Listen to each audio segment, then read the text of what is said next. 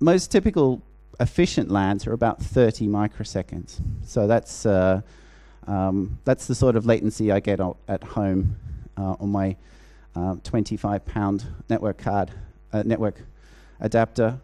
But whereas a lot of data grids are actually much higher than this. A lot of distributed data systems, they look to be sub-millisecond. That's usually a nice round number. And to some degree, being sub-millisecond is really what it's about, because they sort of think, well, if they're sub-millisecond, they won't spend the engineering effort to make it any faster than that, because that sounds pretty fast. But in reality, it's actually an enormous amount of time, and we're actually talking about light travel at 160 kilometers in that time. And you can actually get much closer. Instead of 800, you can get much closer to 30. If you try hard enough. The interesting thing is that lights, I'm pretty sure it's 60 hertz in Europe as it is in the UK. And with 60 hertz, the lights turn off 120 times a second, so twice in each cycle. So the lights are turning off every 8 milliseconds, but you can't see it because that's just too fast.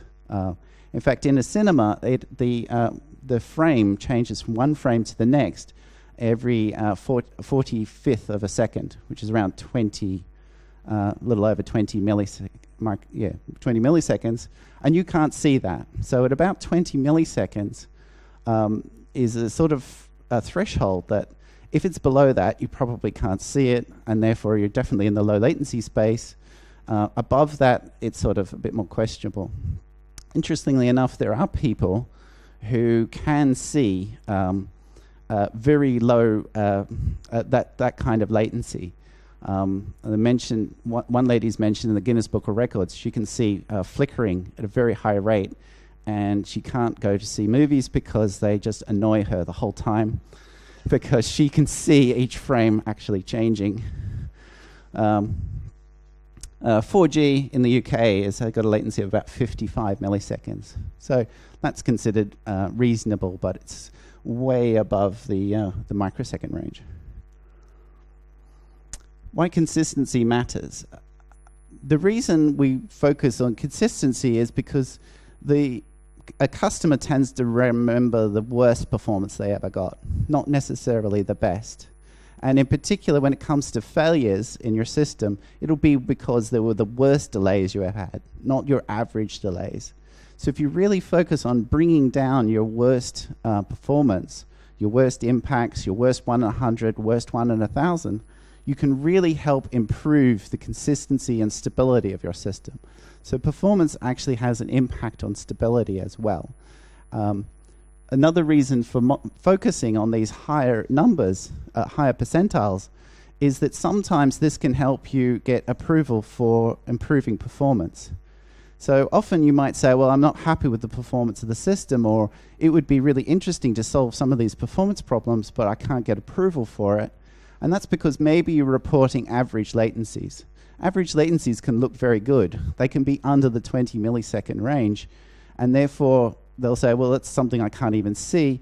Why would we make it any faster? But then you start to look at the percentiles. You start looking at the 99th percentile, your 3 nines as well, because they're the ones that will help hurt your stability. And then they will be much higher. So typically, even in a well-tuned system, I would say that the 2 nines is about 4 times your typical. And your 3 nines will be 10 times your typical. And that's if you're well-tuned. They can be 100 times. And if you start to report those numbers, they're obviously much bigger, and they go, whoa, 1 in 1,000 is this, It's a couple of seconds. Oh, that sounds terrible. How about we spend some time improving performance? And yet it's the same system. So how you report these numbers can actually help you get approval to spend more time trying to fix them. And the upshot of that is that you will have a much more stable system. So what is ultra-low GC? So this is one approach for dealing with the cause of GC. Another approach is what, for example, Azul use, where they have a concurrent collector, which is continuously cleaning up the garbage as you go along. However, there's another approach that we take, and this is more suitable when you have objects with very simple life cycles. When you have objects with simple life cycles, you can handle that yourself by reusing them, making them mutable, and so on.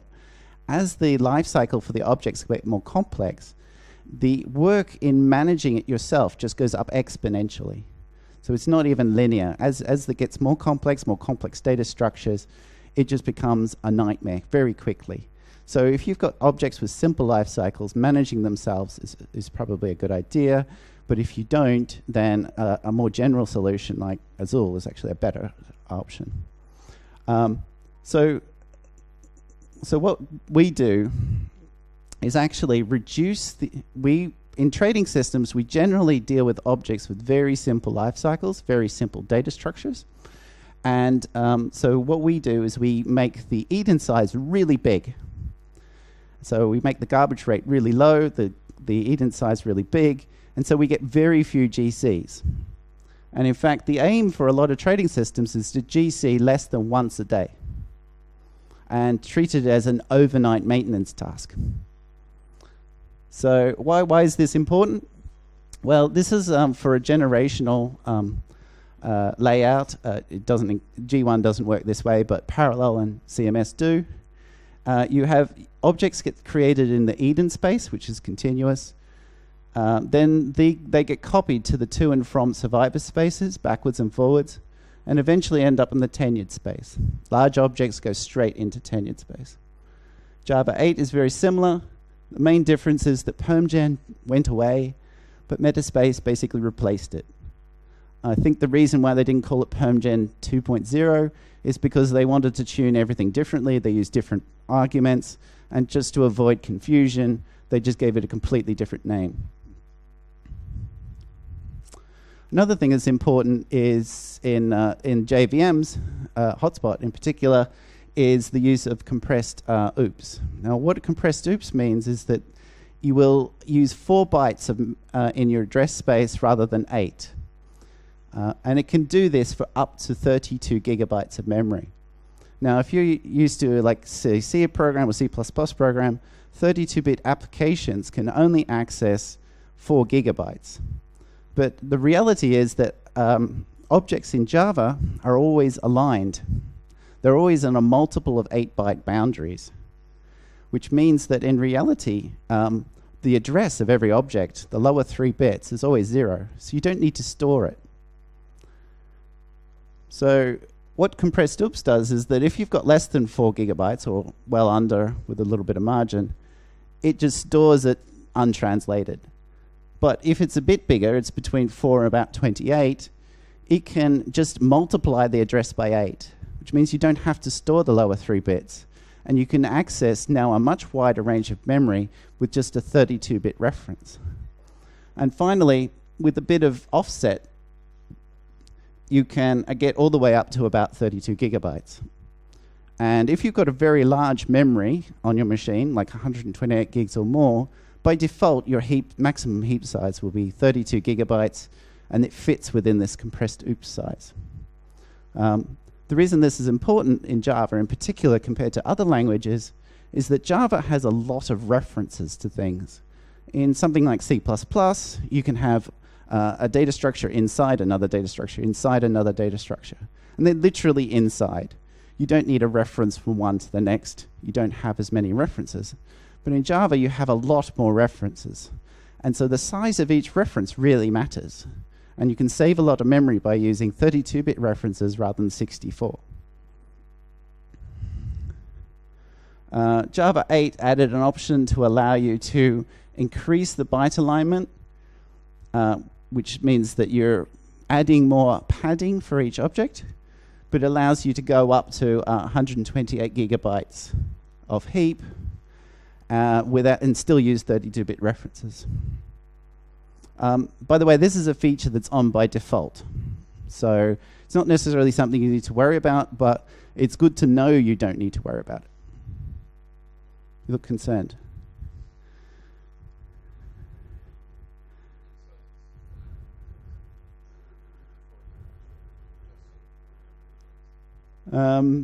Yes, but it uses a preferred It uses an offset if it's between 28 and 30. Yeah, so 28 is a magic number, you're right. The other thing is that between 28 and 32, you do get a performance hit. It has to do more work on every memory operation. So keeping it under 28 is a good idea. The reason this is relatively cheap is shifting by 3 is something that Intel has built-in support for. The reason it has this is because it accesses doubles and longs using it. So again, if you use 16-bit byte alignment, that's more expensive because there's no intrinsic function that does this. It actually has to shift it, or it has to use more operations to achieve the same thing. So how can you? So this is a more extreme example where you're using 16 byte alignment. Say you've got an Eden space of 48 gigabytes. The reason I picked that is just to get nice round numbers. That means that if you have a budget of, say, 2 gigabytes an hour of garbage, you can run now for 24 hours before the Eden even fills up. The reality is we tend to use off-heap data structures, and we don't need to make the Eden anywhere near that big.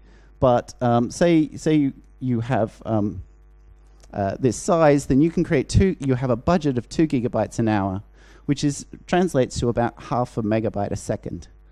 So you can create half a megabyte a second and still have a system that takes an entire day, just even have a minor collection. So it doesn't mean that you can't use any libraries that weren't designed to be ultra-low GC. You just can't use them a lot, right? So you can use them in a lot of important places, just not on your critical path.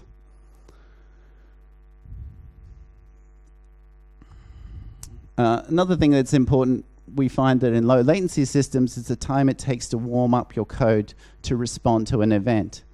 And this is where keeping your caches hot and only having useful data in them is important. If you're creating a lot of garbage, then what can happen is that you're literally just filling your caches with garbage, objects you will never use again, and it causes the data that you actually will need and reuse to scroll out. And this can be at a very high rate. So say, for example, you're producing 300 megabytes a second.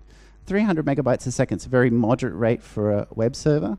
But in reality, if that's on one core, you're actually filling the L2 cache with garbage every millisecond. Right? So anything you accessed a millisecond ago will probably have been pushed out by all the garbage you're creating. So if you don't have any GC pauses, all your problems are solved. Well, no, that's not really the case. Is that even in regular applications, your biggest pauses won't necessarily be GC. There's waiting for networks, waiting for database. Disks reads and writes can take a very long time based on a sequence of events. OS interrupts. Some you can turn off, some you cannot. And so you will get, by number, most of the interrupts will actually be from the OS. They're usually very short, so you may not care about them, but certainly by number, the most interrupts are by the OS, and they don't show up in the JVM. There's no monitoring in the JVM which will tell you how often a thread was interrupted by the OS.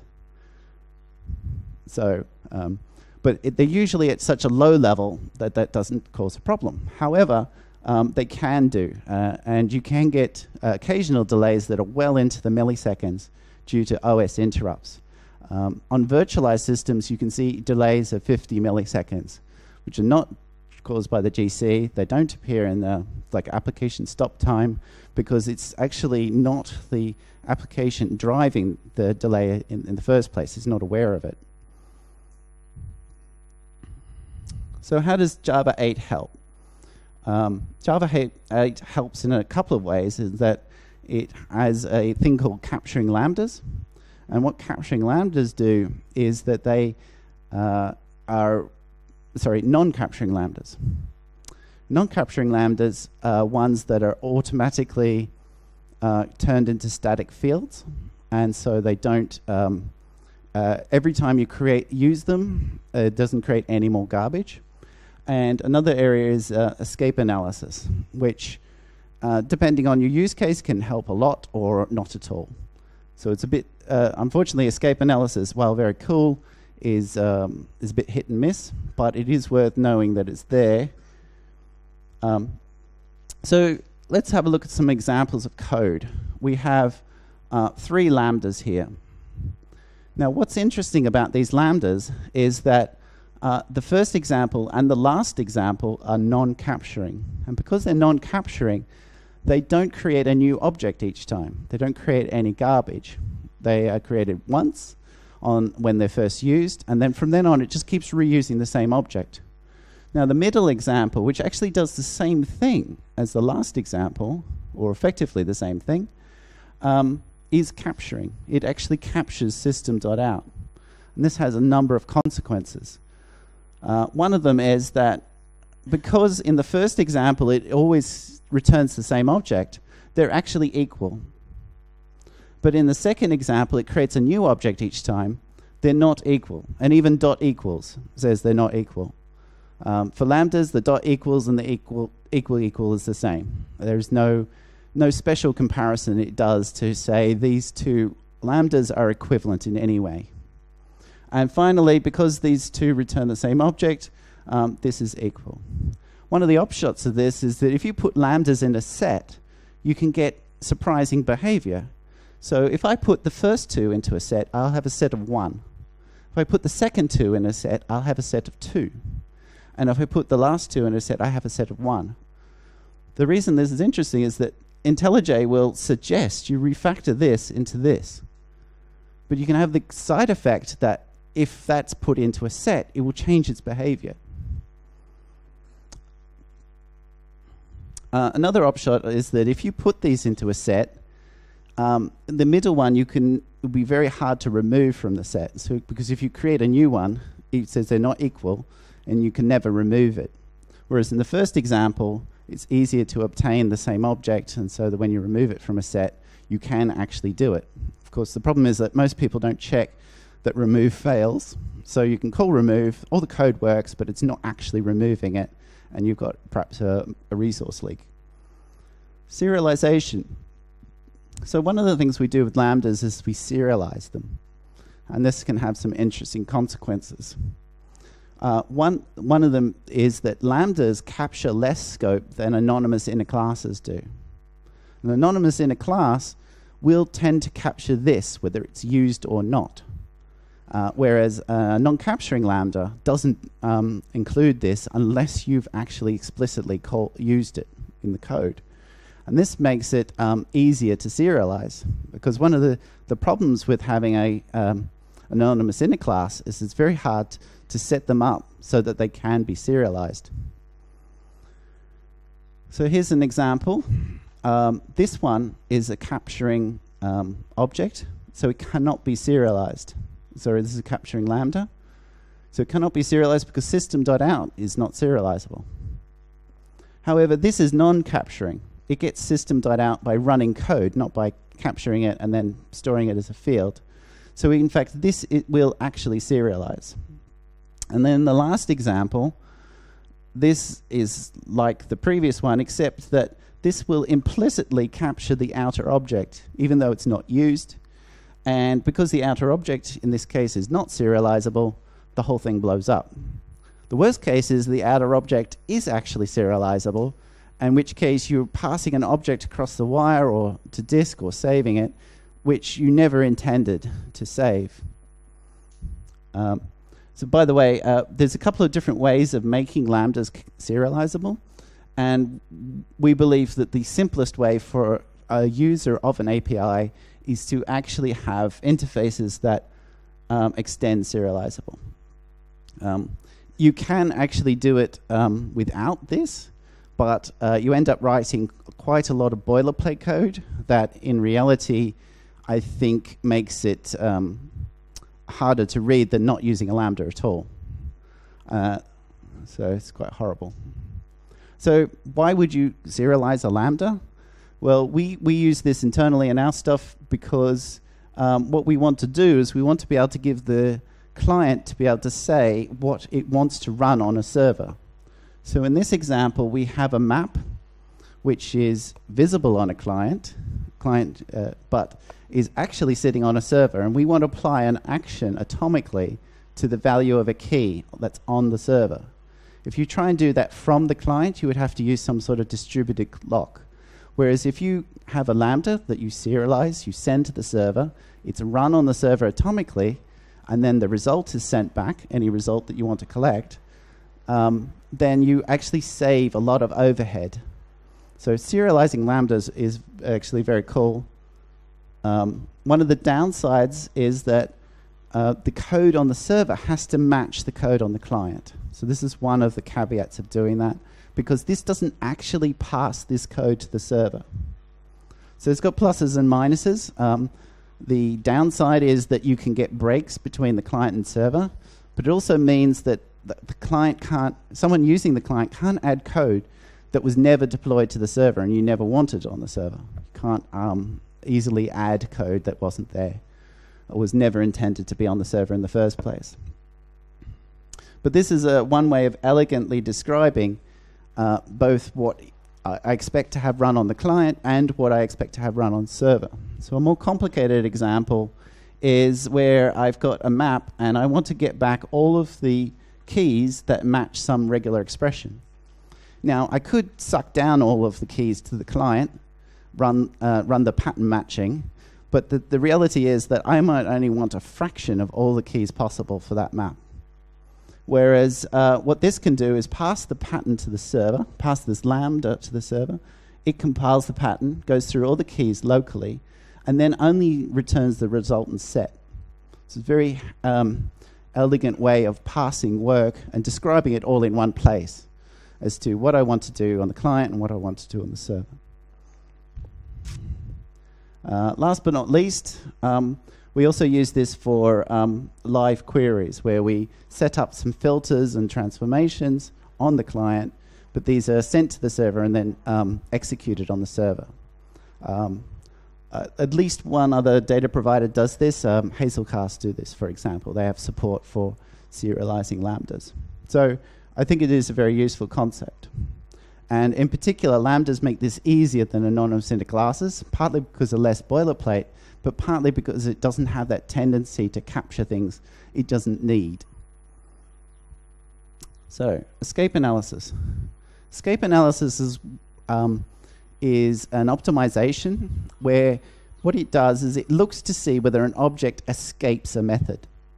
So if it doesn't escape a method, it's not passed off to another method, it can optimize it in ways that it cannot safely do if this is not the case. And in particular, two things it can do is it can take an object and put it on the stack instead of actually creating it on the heap. And that's of particular interest to us because it means we reduce the amount of garbage we produce. It also means that we can not have to optimize objects which it's going to optimize for us. So it would be a premature optimization for us to use our techniques where we reduce the amount of garbage if the JIT is going to do it for us anyway. Another optimization which is useful, although we tend to avoid getting into this situation in the first place, is that you can have objects which are synchronized, but if it works out that this is never used in another method, therefore never used in another thread, it doesn't have to do any locking for it. Now, an important optimization that's required for escape analysis to work is inlining. So I said that it detects whether an object escapes a method, but it's very, very likely that you will make calls on either that object or pass it to other methods. Does that mean it won't work? Well, what will happen though is that it can inline those methods. And if it inlines those methods, then you get a sort of uber method of code, which has got all the inlined methods. And now it does the check to say, after I've inlined everything, does it escape? And it's only then does it say, well, that it's can decide if it's going to go outside that effective method. Now, something to note is that as of at least update 60, there's plenty of examples where when it works, It's still not quite as efficient as handcrafting the code, but you get pretty close for very little effort. So it's worth letting it do its job before deciding what you want to optimize. Another thing which I don't know whether these defaults have changed, but at the time I wrote this, one of the gotchas of this was that there's a limit on when it will do an escape analysis. It looks at the number of bytecode of the effective method that's been after inlining, and if it's greater than, at the moment, 150 bytes, it doesn't even try to do escape analysis. The reason that's, I think, a bit odd is because it requires inlining to do its job for the escape analysis to run. And the limit at which it will tend to inline frequently access methods is much higher. It's 325 bytes. So I've seen examples where, to start with, you've got some sequence of code and it's creating garbage. And then after a bit of inlining, it's worked out that, hey, I don't need to create this object. I can put it on the stack. The garbage goes away. And then suddenly it says, well, actually, I could inline more stuff. And the method gets bigger. Now it goes over the threshold, and it starts creating garbage again because it's now got a method that's too big for escape analysis to run. So it's quite odd behavior. So what I suggest you do is you always make the limit for escape analysis higher than what your frequent inline size. And for some of the tests I've run, these are sort of numbers I tend to use with a slightly higher inline size and an even greater bytecode estimate size. Okay, so as I mentioned earlier, you really want to focus on latency rather than throughput. You've got some advantages in that if you do look at your latency distribution, you can see some of your worst latencies, and they can help you either motivate you to fix them, it'll show you the problems you have in your system, but can also help get support from your management that these are problems that need to be fixed. Whereas if you do the throughput, often the throughput is more than enough, and so they'll say, well, why do you want to optimize it any further? So it's worth mentioning Little's law, and in particular, why average latency is not a great measure, because average latency is a proxy for throughput. Concurrency is also a factor, but your average latency and your throughput are quite often related to each other. Now, one of the things I find interesting is to calculate what is the effective concurrency of a system. So I take what is their average latency, and you multiply it by the throughput that they get, and that gives you your average concurrency of your machine. And I've worked in a couple of sites where they had like this distributed microservices architecture with lots of threads, lots of processes, lots of boxes. And yet when I multiplied the average latency by the throughput, the concurrency was actually about 1.1. So in reality, they could have done pretty much the same job with one thread, with a lot less effort and complexity, because in reality, only on average 1.1 messages were being processed at any one time. Now, the problem with throughput is it's great for hiding very bad latencies. So if you want to hide bad latencies, measure your throughput or average latency. But if you want to solve interesting problems, then I suggest you focus on the latency. So I won't go through this example because I think I'm running out of time.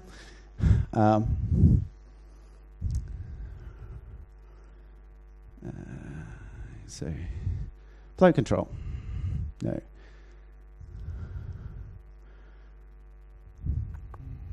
Okay, so we're going back into lambdas again.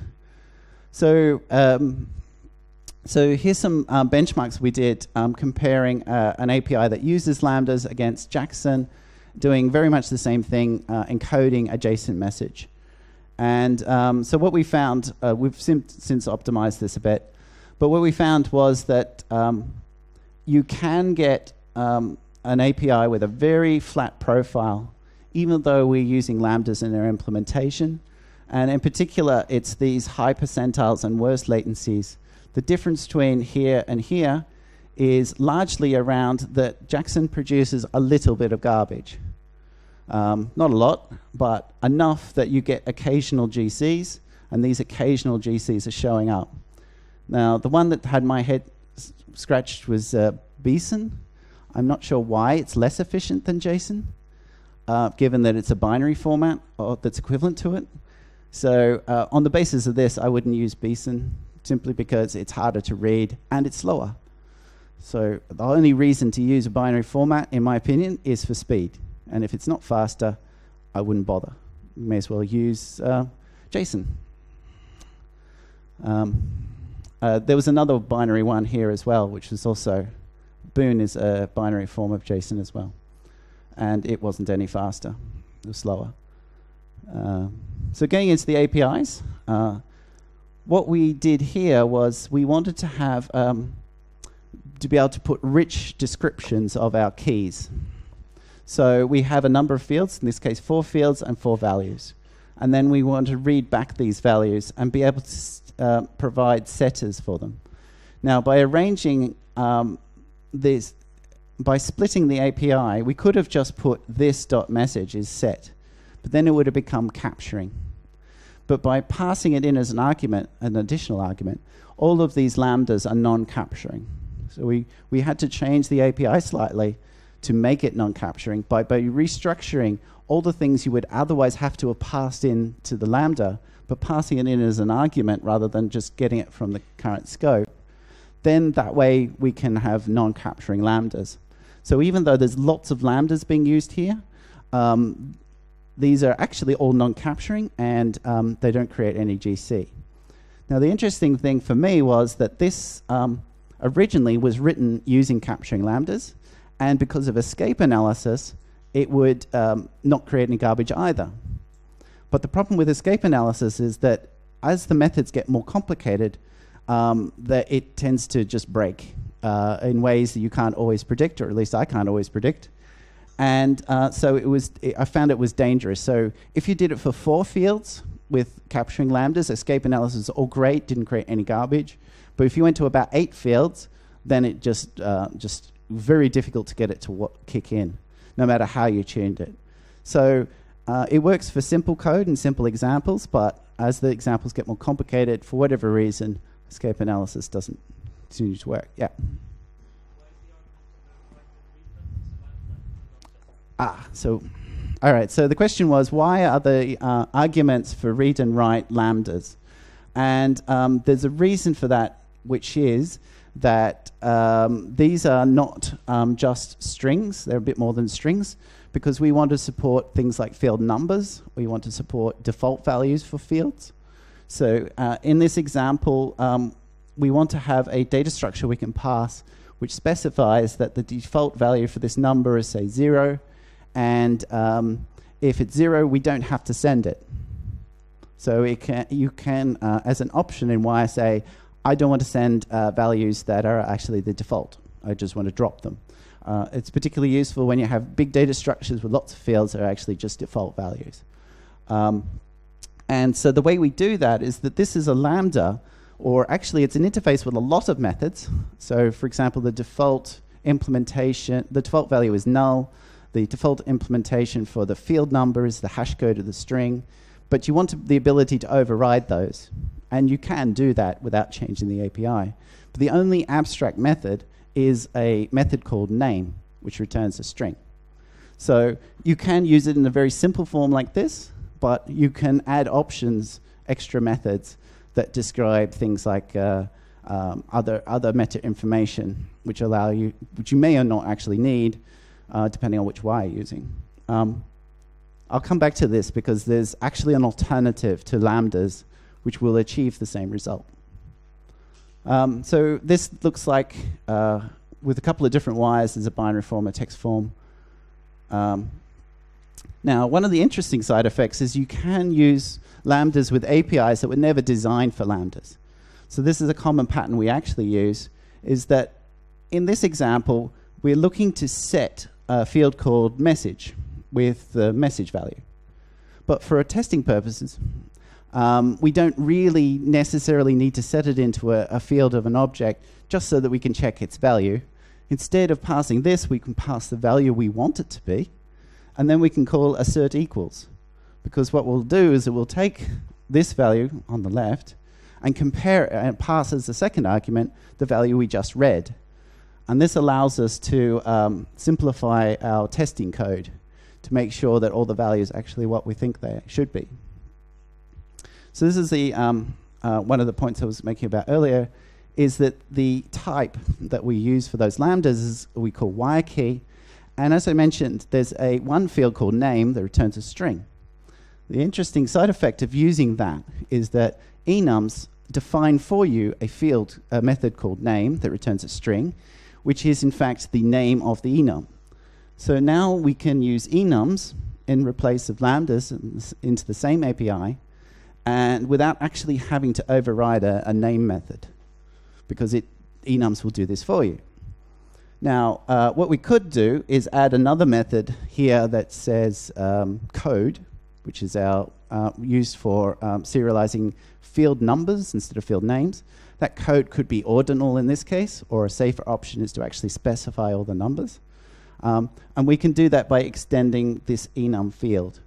But we've actually used an enum interchangeably with a lambda, which is perhaps a surprising result. I'm not sure how many people use interfaces on enums, but we use that quite a lot.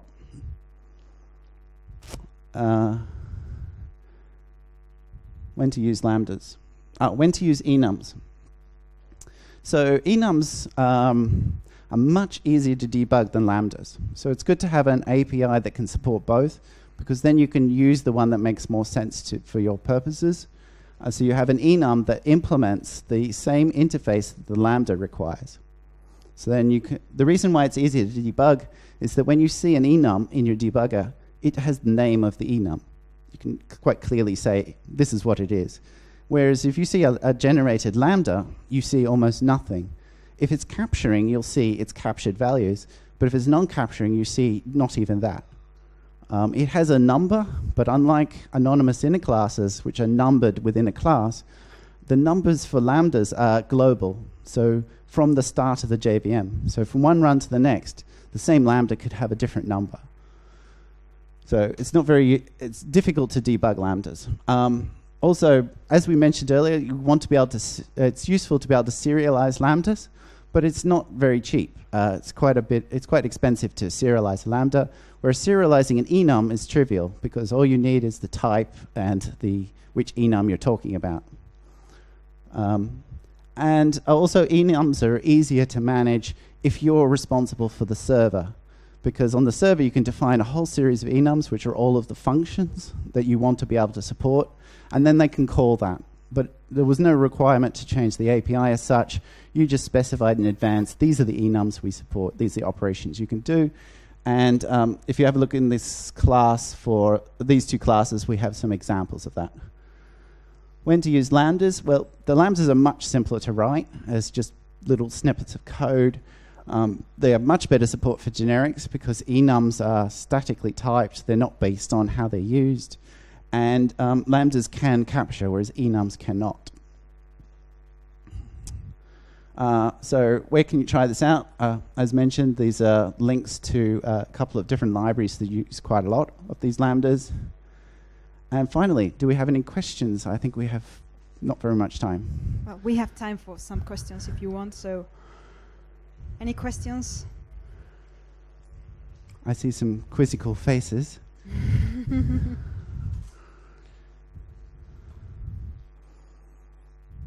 All right. You can ask me questions after the talk. Thank you. Okay, thank you very much, Peter. Thank you.